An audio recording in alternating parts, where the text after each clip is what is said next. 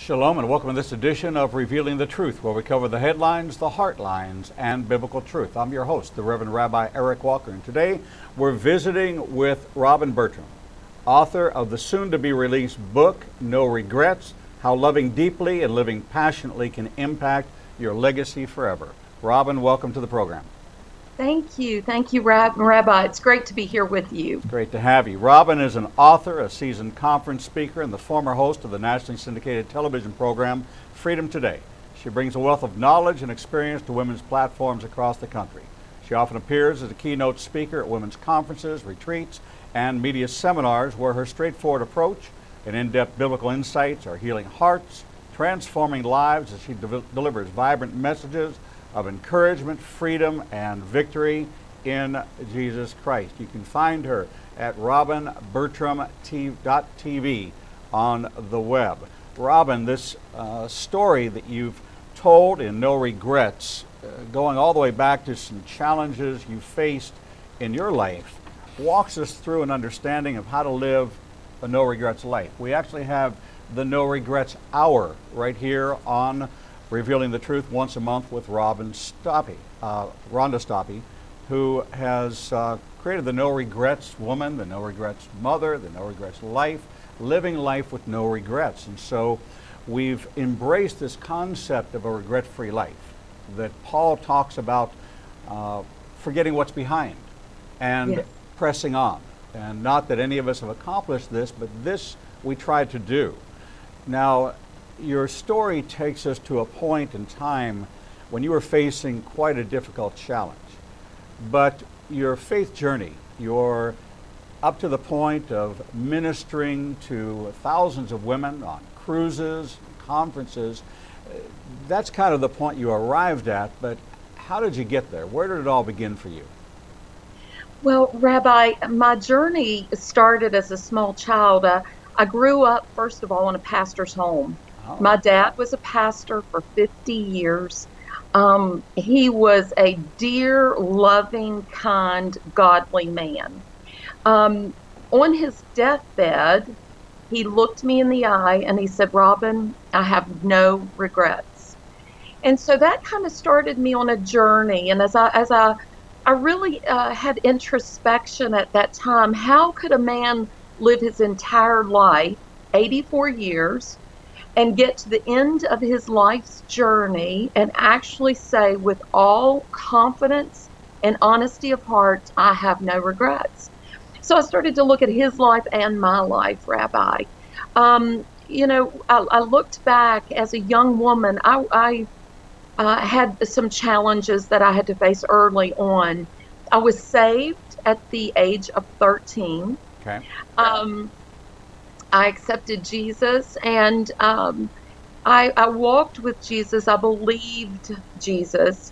When I was a young woman, I had some difficulties, and I was in my late 20s. I started to have pretty severe panic attacks, and those panic attacks really drove me to delve closer to God and deeper into His Word.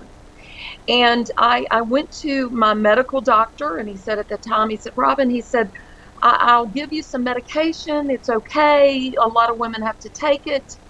He sent me home. I took that medication for about 3 or 4 days. And Rabbi, I said, "I know this is not what God has planned for me." So at that time, I was working. The Lord sent me home. I was an optician. I managed an optometric practice for 13 years. My children were small at this time. And I vividly remember driving home one day from work. It was about a 45-minute drive. I worked in Lewisburg, West Virginia, managing the optometric practice. And I remember I was in the car that day, and the Lord so vividly spoke to my heart. And he said, "I want you to go home and know me." And now what was so interesting about that, Rabbi, is I was saved. I was in church. I was a believer. But it was so overwhelming and so powerful to me that day that I remember thinking, I have to do this. At the time, my husband and I we were young. We had just built a beautiful, large home because both of us worked. My mother helped with my children, so I wasn't concerned about childcare.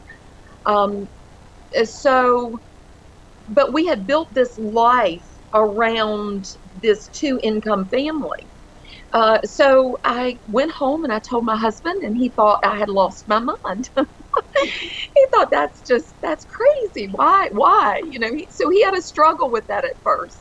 So it took about a year of convincing him that it was really God and not Robin. And in that year, we really did pray about, is this what God wants for our lives? And so it was. He agreed. I quit my job, and I went home and I started reading scripture 2 to 3 hours a day. And Rabbi, one day I read the scripture, so simple: perfect love casts out fear. How simple. But that day, Rabbi, that scripture took root in my heart, and the panic attacks stopped. Now, it's so amazing to me that something as simple as one scripture can radically change a life. But it was at that point that I understood the power of God's written word when we accept it, when we believe it in our hearts. And so that really started a journey for me. And I started delving into the word like never before, and my life radically changed from that point, even as a young woman. Robin, you grew up as a pastor's kid. We hear both ends of the spectrum about pastor kids, that they embraced, they rejected, they rebelled, they weighed in. Now, you had a very, very strong foundation. So what were you thinking when these panic attacks all of a sudden appeared? Well, it was really odd because I didn't understand them. I didn't understand what was going on.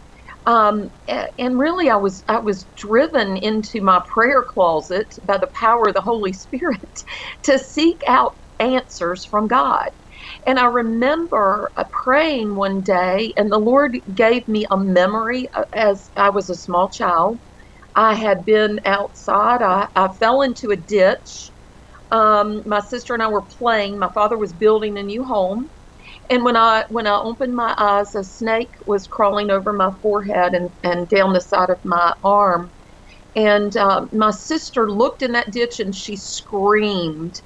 And she was just a year older. My mother ran outside. She grabbed a hoe. She looked in the ditch and she went to strike at the snake, and it jumped straight up at her, missed her, fell back into the ditch, and then she chopped its head off.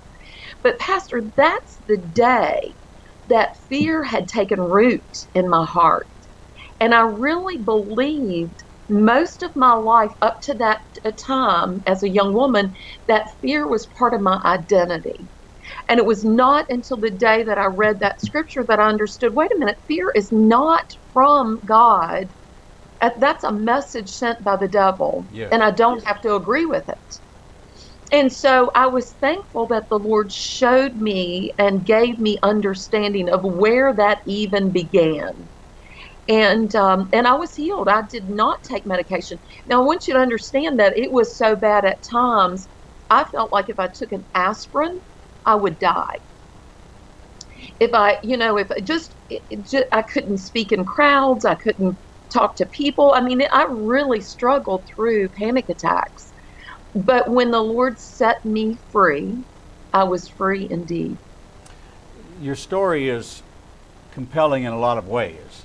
There's approximately 40% of all Americans take some kind of depression, anxiety medications. We just had this conversation with a guest the other day talking about how many people are caught up in being anxious, depressed, fearful, and they don't turn to the Word. They turn to a doctor for an answer.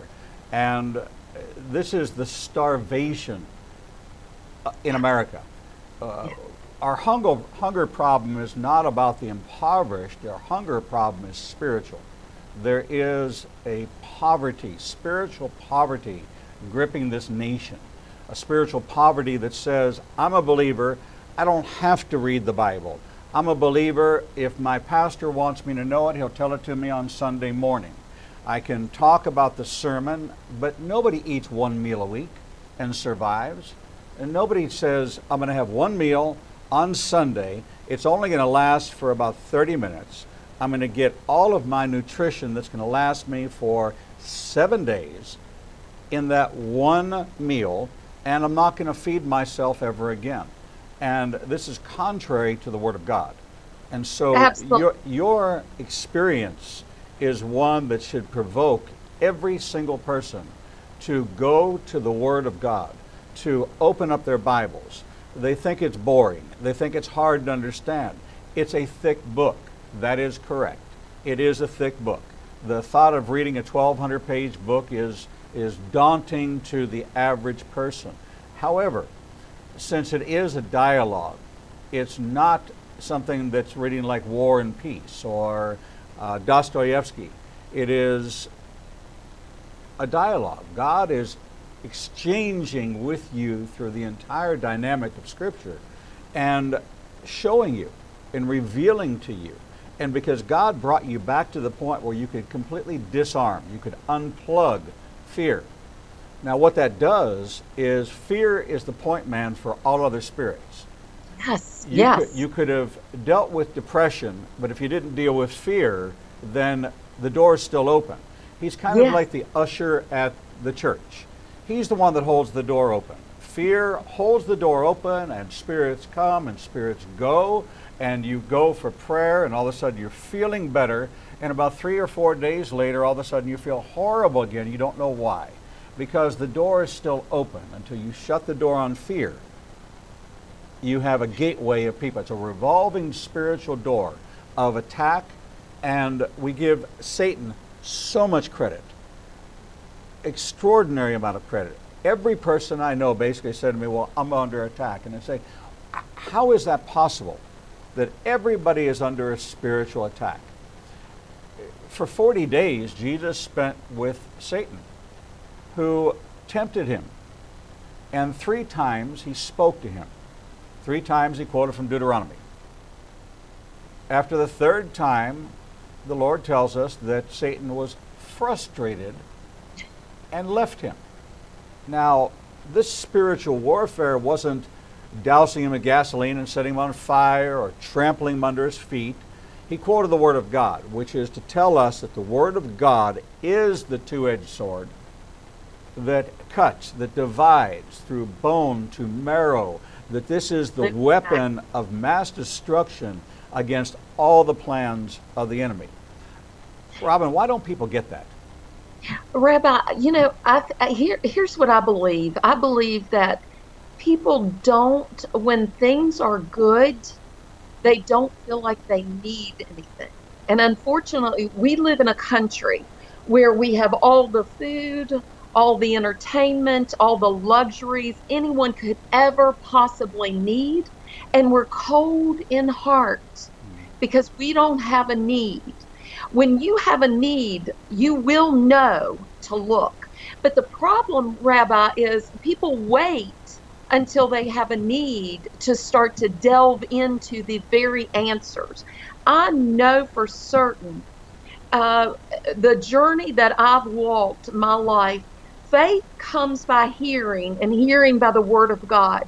If I had not spent that time in the Word, reading, delving into Scripture, understanding what is written, I couldn't. The Word won't work for you if you don't believe it or understand it. There's nothing wrong with the Word because it's powerful and true and active regardless. But you've got to believe it. You've got to search for it. God tells us to search for it. And when we search, He will give us the answers. This is a real concern for me too, because I believe the American church is telling people that God does not speak today, but He does not change. He's the same yesterday, today, and tomorrow. He speaks to our heart through the power of the Holy Spirit. He's indwelling in our hearts. He leads us, he guides us, and he teaches us, but not if we do not expect that. And I think of times through my life, Rabbi, that I would have been dead had it not been for the faith that I have in Jesus and his name and his word. I think Gandhi was quoted as saying, "I would believe in Jesus except for Christianity." Yes, yes, I remember reading that quote. You know, scary thought. It's almost the worst thing that happened to Jesus is Christianity. And Yes. it's stunning to me as a Jew who spent 44 years in the synagogue. There was nothing compelling about looking across the aisle at the Gentile world that said, wow, I want what they have. Because there was no real dynamic. You know, there was people that would say, I'll pray for you. I was like, okay. But it wasn't until I joined a company where they actually gave me an incredible opportunity, old friend, and said, my only requirement is we have a Bible study on Wednesday morning, you have to come. It's a company requirement. I said, sure, I'll do that. And so I went to that. And, you know, I planted a lot of seeds, but I didn't know it at the time. But several years later is when I came to faith. But this relationship, you know, you've been married for how many years now? 31. 31 years. How many days have you gone without speaking to your husband? I don't think any, not to my knowledge. So the reason you have a healthy relationship is there's an ongoing dialogue. You actually communicate. Now, we know that in the natural, but the reason we know it in the natural is because God uses the things of the natural to reveal supernatural truth. Absolutely. So if you have to have a relationship with your children, with your husband, with your spouse, that requires ongoing and regular communication, why would it be different with God?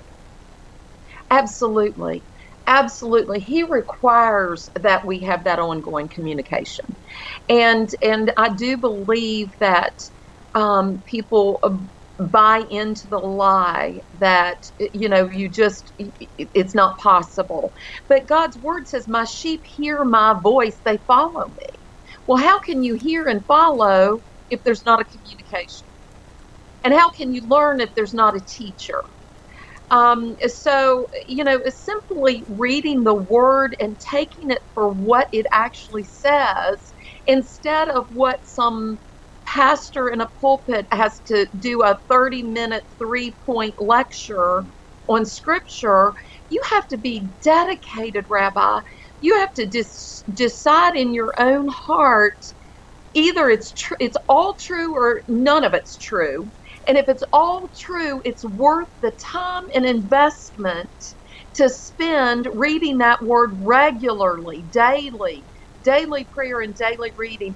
I think about my life and where it would have been. It's just a scary thought in my mind. Had it not been for the intervention of God.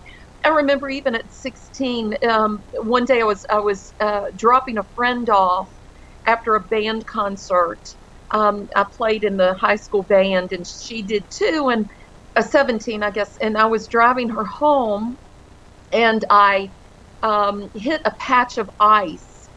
And Rabbi, I remember the car was sliding to the edge of the road, and there was about a 2 feet grassy spot, and past that was a 40-foot drop into an icy river. And I remember crying out, Jesus, help me. And I'm telling you, it was though God picked that car up and pushed it back on the road, because there was one option, and the option was that icy embankment. Right. And I know at that time it was because I read scripture and believed it.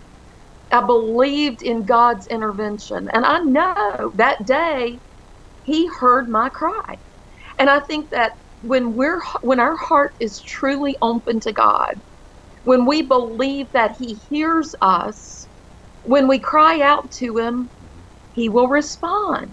Not always the way we want Him to, but He will respond. Robin, people look at us and say, well, that's great for them. but you know, that's why they talk about it, because they've had all these amazing encounters. But you know, I've never had any of that, and it's great to hear about it and know that other people are hearing from God. But I just don't hear from God. I'm dry. I go to church. I try my best, but it's just not jumping off the page at me. It's not. What they need to understand is that you and I weren't always like this. Right. You talk about from 17 to 27. You went off to college, you got your degree, you went in business, you married, you had this house. It was a two-household income. Life was good. You continued in a relationship with the Lord, but you were spending time at work. You were spending time raising children. You were spending time with your husband.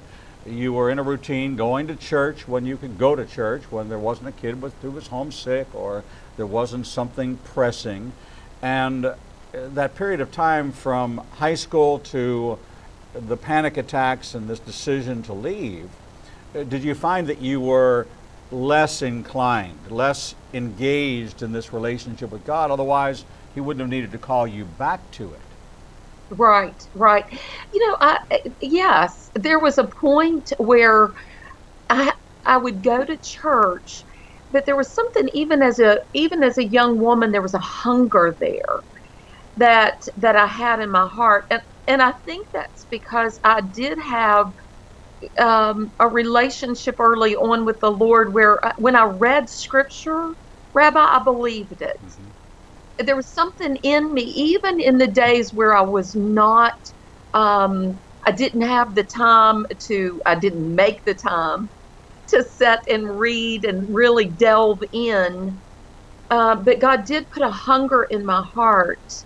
And I know that there's dry seasons in everyone's life. And there are things that will press you into God like never before. But the problem that I keep going back to is you cannot wait until there's a major catastrophe and then expect to reach out to God for a miracle.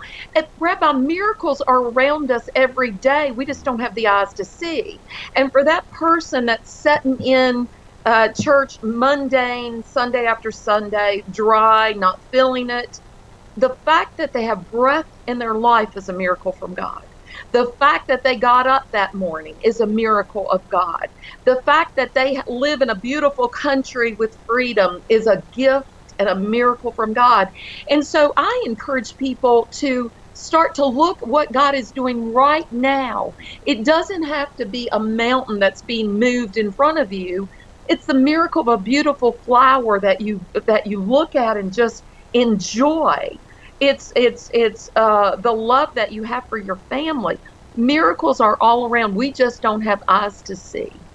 When you actually take a moment and you think about this body God has given us, the processes it goes through, the filtering of water, the purification that goes on, the fact that you don't have to consciously think about making your heart beat, your lungs breathe, your liver cleanse blood, your kidneys purify blood, and all of these things that it does automatically, because God has wired it in such a way that you are a walking, living computer system that is so automatic and 99% of the time glitch free. Yes. That you have more trouble with your laptop than you have with your own body.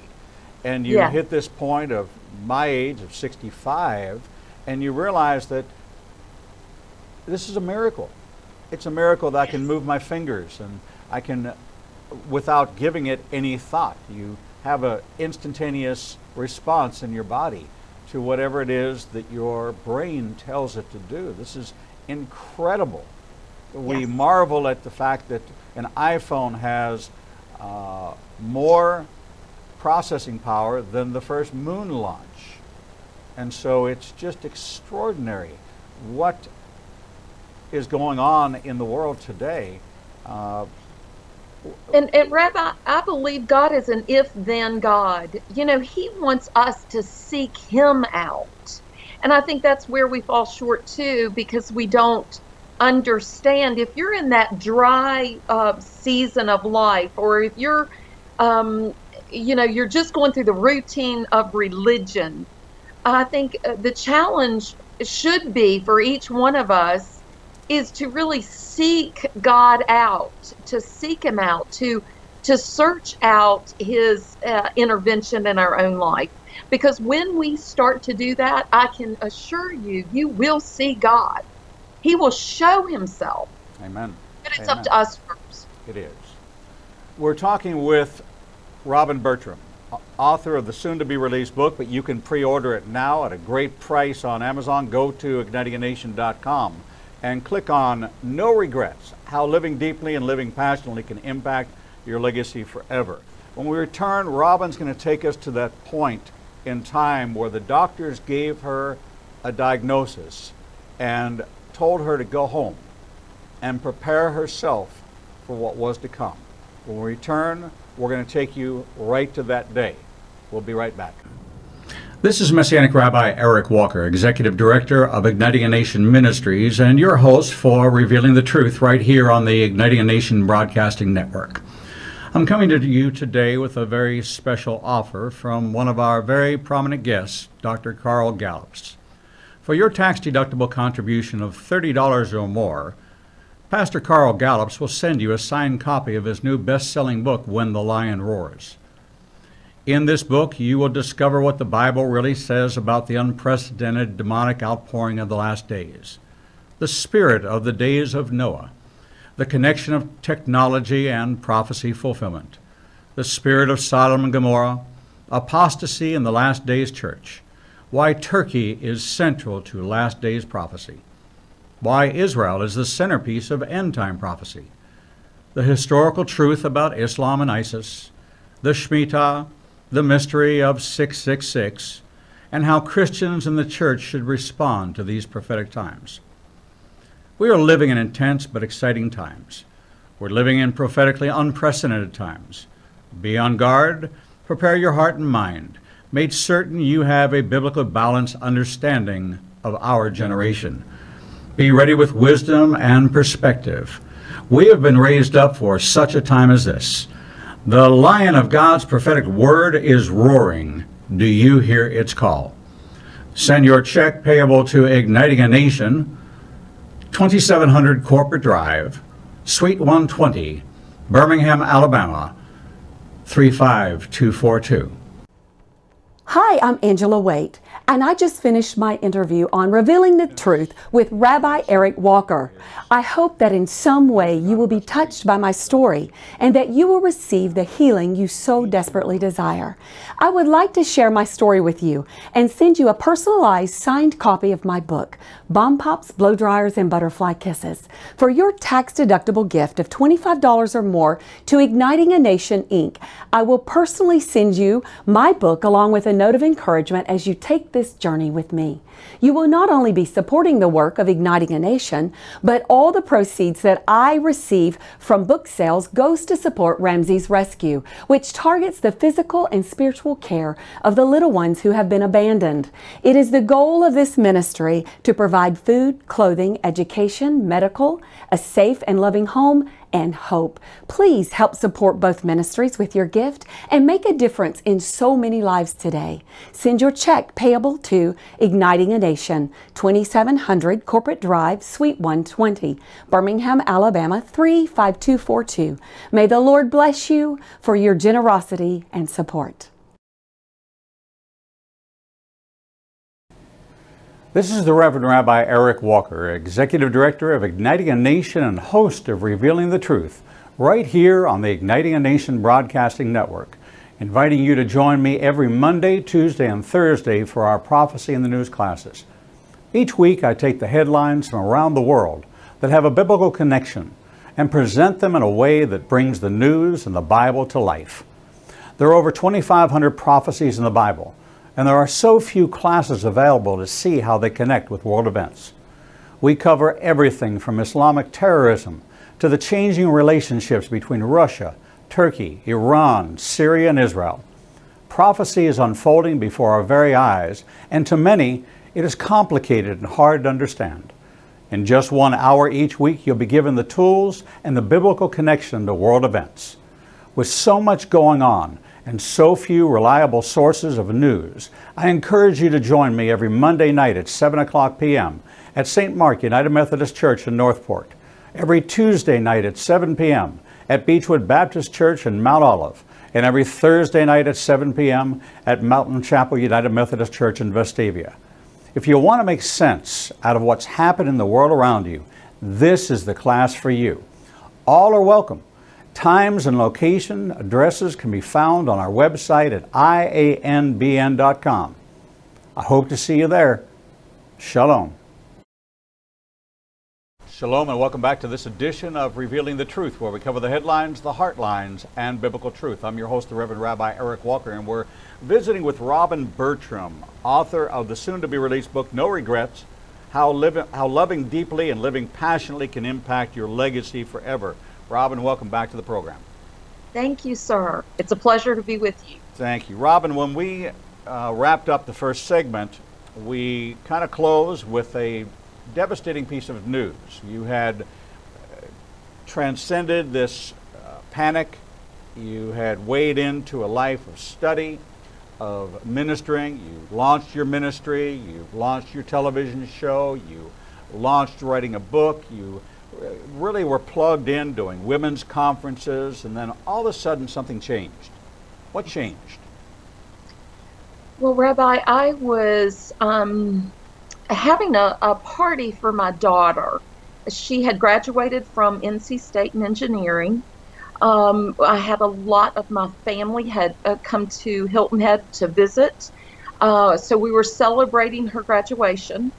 I had an issue a couple of days before. I had been at a friend's home and I volunteered to help her paint. And so my arm was bothering me, and I really thought that I had pulled a muscle. Okay. And so my sister and my niece was visiting, and I was struggling picking up a glass, like a glass of water. And my home was filled with company, and it was a time of celebration, and my sister said, "You need to get to a doctor." And I said, there's no way. I have this celebration, and then tomorrow, the next day, we were leaving to go to Italy for a family vacation. And so I said, I just don't have time. And my niece and my sister said, no, we're gonna go. So there was a walk-in clinic just a few minutes from my home. And I said, oh, okay, I guess I'll run over there. So we ran over to the walk-in clinic, and I was expecting the doctor to say, go home and take some Tylenol and you'll be fine. And I explained to the nurse what I was experiencing, and she left the room rather abruptly. And she said, the doctor will be right with you. And just in a minute, the doctor came in, and he asked me just a few series of questions. And he looked me in the eye and he said, I'm very, very sorry to tell you, Robin, but this is neurological. And I thought, neurological? I don't even know what that means. I am a perfectly healthy woman. I've never been sick a day in my life. I think I pulled a muscle. You must be wrong. And he said, he gave me 4 diagnoses. And he said it could be one of these 4 things. But he ruled out one that day. He said he felt pretty confident it was not that. He said, as soon as you get home from your vacation, you need to go immediately to a doctor. So I said, okay. So I went home, and I just I was stunned. I sat in my living room. The company had left. I was getting ready to pack, and I felt like I was just frozen in time. I just couldn't hardly move. And my husband said, let's just go. Let's just go ahead and go on vacation. It'll be good for you. We'll go, and when we come back, we'll get you back to a doctor. And so I acquiesced, and I said, okay. I wanted to spend time with my family, and we had made these wonderful plans. So we went to Italy. We were in the Tuscany Valley. And Rabbi, every day we would go out and tour the Tuscany area. But at night when I would come home, I would hit the floor. My knees would hit the floor, my face into the carpet, and I would cry out to God every single night for most of the night. For most of the night. And so when I got home, I decided I'm not going to go to the doctor until I go to the church. I'm going to get anointed and prayed over first before I go to the doctor, which I did. And then I couldn't get into the neurologist for 5 months. And so I picked up the phone and I called Mayo Clinic in Jacksonville. And I told them my symptoms. Again, the nurse got a doctor immediately, and they said, we want you to come immediately. So I went.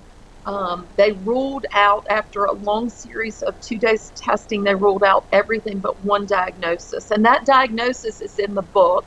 And I would love for the readers to... So they're going to have to find out the details. They're going to have to get the book and read the details.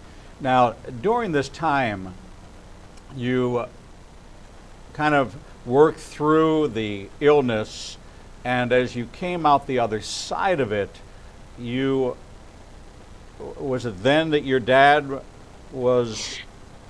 No, my father had died a couple of years prior to that. But during this time, what I'd like the viewers to understand, Rabbi, I was 5 minutes from my home, could not find my way home. Literally could not figure out how to get home. So for about a year and a half, I struggled with this intense battle.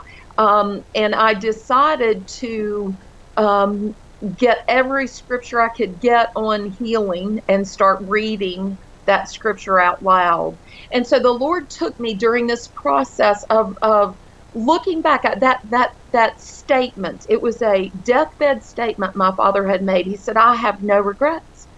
And so during this year and a half, I started to ponder that statement, and I put together thoughts in my head, which became this book. How do you live a life that you can say you have no regrets and leave a spiritual legacy? My father left a spiritual legacy, and that's what No Regrets is all about. It's about building a legacy first, then living a legacy, and then leaving a legacy. Because one thing I thought, Rabbi, during this time is I thought over and over in my head, what do I have in my hands that I can pass forward to the next generation? It's not money. It's not cars, it's not homes, it's not luxury, it's not jewelry. What do I have of value in my hand to pass forward? And my thoughts ran through my head, what did my father pass forward to me? He was a man of meager means. A pastor, he planted 5 churches, sang in gospel groups across the country. But money, we didn't have a lot of money, but what we did have, I watched my father love and love deeply. On at his funeral, and this book is about living, it's not about dying, but at my father's funeral, I felt literally like I was at a wedding celebration. Person after person, line after line, came to me and said, Robin, had it not been for your father, my family would not have made it. Robin, had it not been for your father's prayers, I couldn't have made it. And and I thought, what a beautiful spiritual legacy and gift. And I wanted that same gift to pass forward to my children. Robin, when you talk about a legacy, most people don't think about what they're going to leave behind. They're scrambling for money, for wealth, for something that they can write in a will. And the last will and testament, you think about those words. What is my desire? What is my will? And what is my testimony? Yes. My last will for my family, my desire for my family is for them to prosper in the Lord. And my testament, my testimony, okay, will be what I'm leaving behind. Now, you look at that document and you say, well, I'm leaving behind a house, life insurance policy, and these investments and things like that, but that's not really what feeds a family. That's not really what leaves behind a rich legacy of what it is you want to bestow upon them when you're no longer here. So you have captured this concept so beautifully that this building a legacy is something you have to be intentional about. Yes. You don't have to face death in order to do this. Your message is that I went to the brink of my own mortality, and in that time I drew upon the parting words of my father on his deathbed that said, I have no regrets. I've lived my life for the Lord, I've lived my life to the fullest, and I have no regrets. And he left you that impartation that became a foundation for the rest of your life. Yeah. It was there in how he raised you, it was there in your love of the Lord, but now you had a goal. How do I live my life without regrets? And how do I pass this message on to those that don't know how? Because Right. my experience is every person's experience. And this is what God has called you to do. So this building a legacy is foundational. You talk about living like you are dying. We're not promised our next breath. Absolutely. This concept of putting off, Yes. waiting Yes. until you step outside and a bus comes around and you step off the curb and it's done. Absolutely. Rabbi, it starts with salvation. And if you don't accept Jesus as your Lord, then you're not going to have a legacy to pass on. You might have money, you might have homes and jewelry, but you don't have a legacy that's impactful, that changes lives. So you start with a foundation of salvation. It's got to start there. And, you know, I've worked with people who thought they're saved and they're not. You know, people that their lives never change. They go to church, but nothing changes in them. So at first, you really have to do introspection. Are you 100% sure if you died tomorrow, are you going to make it in? Yes. And if you've got that assurance, you're saved. But if you don't have that assurance, you may not be. So it starts with salvation. And then the next, you can't leave a legacy until you live a legacy.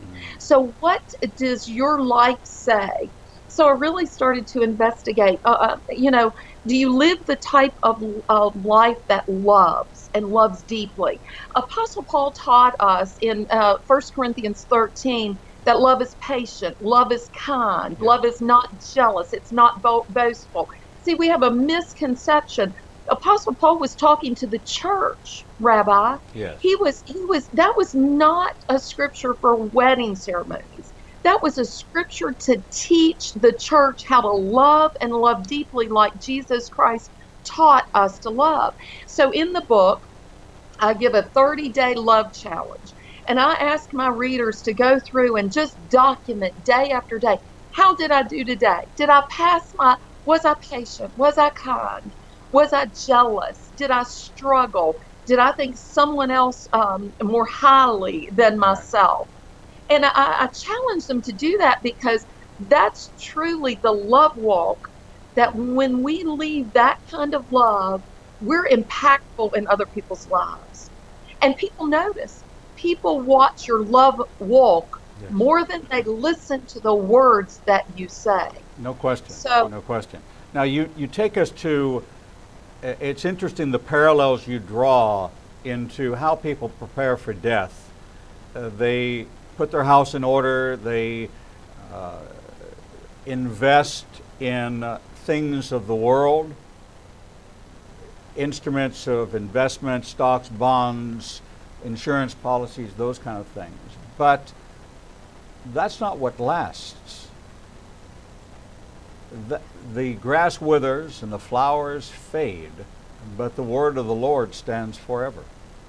Amen. So this investment that you talk about is an investment of love. This Yes, investment that there's no one who's ever laid on their deathbed and regrets loving a lot. They never say, there's two things you never hear. One is, I wish I had worked another day.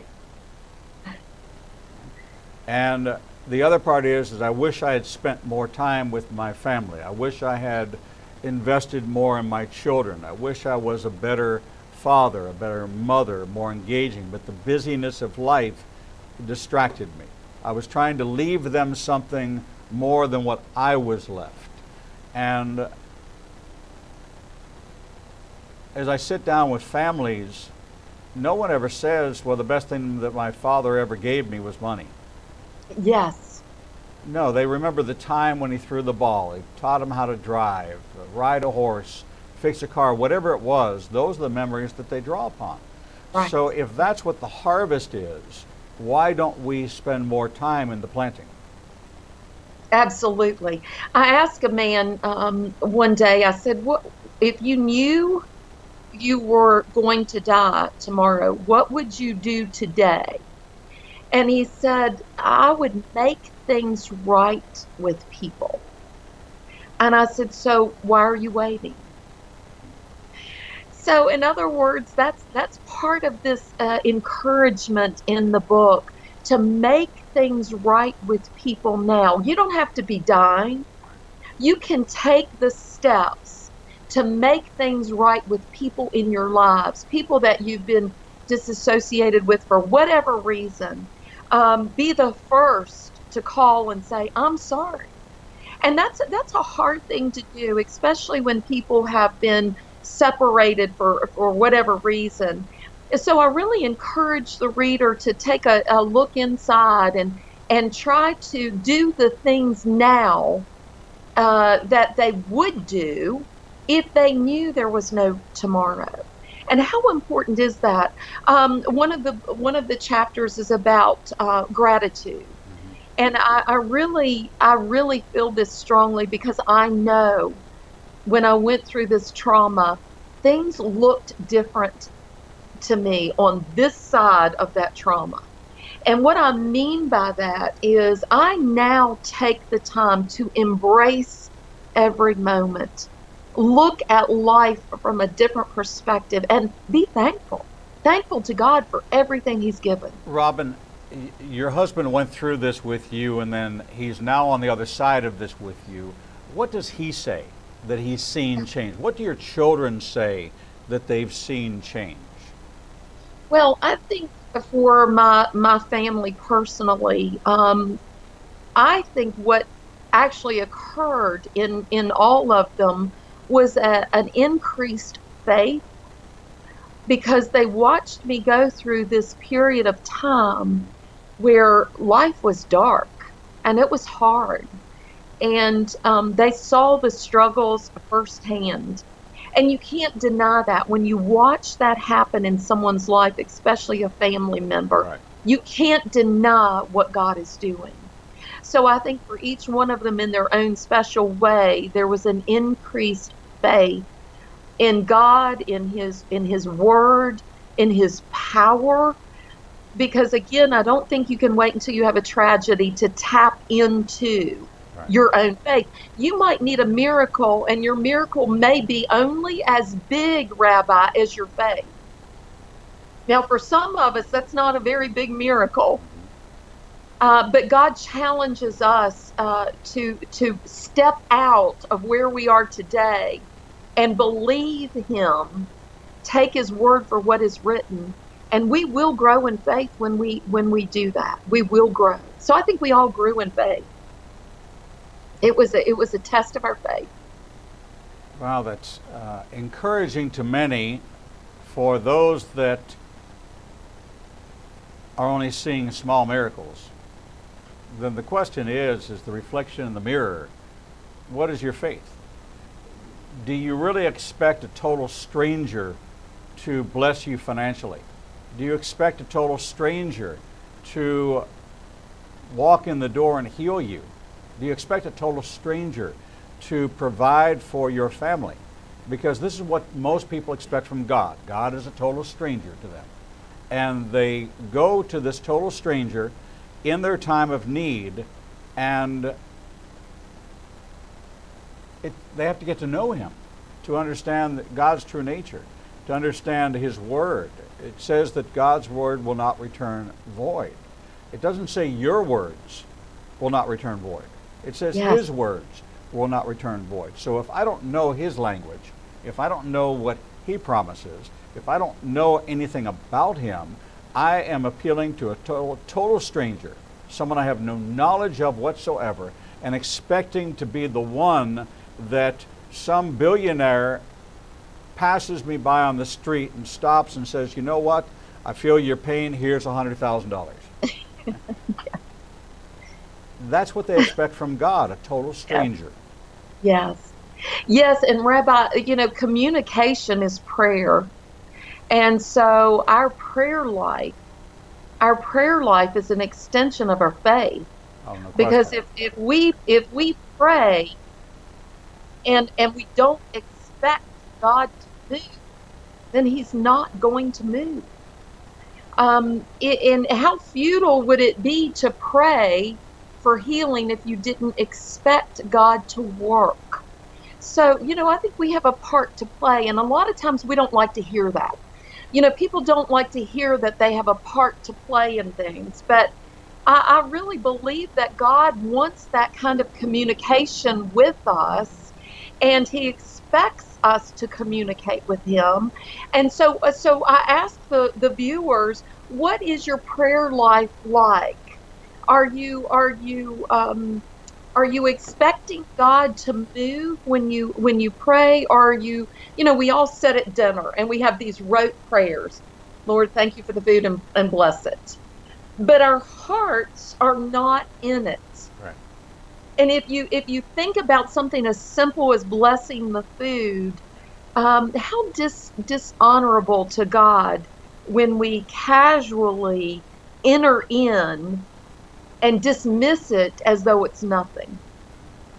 So my point being is our prayer life needs to be an extension of what we believe in our hearts, and what we believe in our hearts has to be birthed out of the written word of God, or we have nothing to stand on. Well, that's exactly right. When trouble comes, most people reach out to the Lord. And I'm not God, but I can imagine the response is, I provided for your health all the way up to this point, and you never thanked me for being healthy. Why is it that it takes something like this to get your attention? Why wouldn't you enjoy richly waking up every day with a new sunrise and embrace what Paul wrote in 2 Corinthians 5:17, that anyone who's a Messiah is a new creation? I woke up this morning a Messiah. It wasn't when I made that decision 21 years ago. It's, Yes. I woke up today as a new creation. And the old is gone. New. All things new. And so we see this, that we take for granted every gift from God until we need it. And what you've done is you've kind of broken this down. Build a legacy, live a legacy, leave a legacy. And the parts of that to build a life which is a living testimony. It's not your last will and testament, it's your first will and testimony. It's walking in what God has already ordained as his will for your life, that you might be an overcomer by the word of your testimony and the blood of the Lamb. You then issue this 30-day love challenge. And in this 30-day love challenge, you lay out a course for rating yourself, examining yourself. People don't like to do that self-examination, but let me assure you that you'd rather do self-examination than sit in a therapist's office and be asked these questions. So you can ask them now or you can ask them later for many of you, but you're going to have to answer some of these questions. And you take them through this foundational understanding of 1 Corinthians 13 and chart your progress towards the ultimate goal of giving yourself maybe a 1 on day 1 to get to a 10, to be intentional about working towards being patient, being kind, being not easily angered, And this is a tremendous tool for those that are looking for something to chart their progress. Once you do it and you've taken it on for 30 days, you will now have a system to keep yourself in check. That as you're living your legacy, then you'll start to hear the feedback. You'll see it in the countenance of the people that you love. We've been talking with Robin Bertram, author of No Regrets, How Loving Deeply and Living Passionately Can Impact Your Legacy Forever.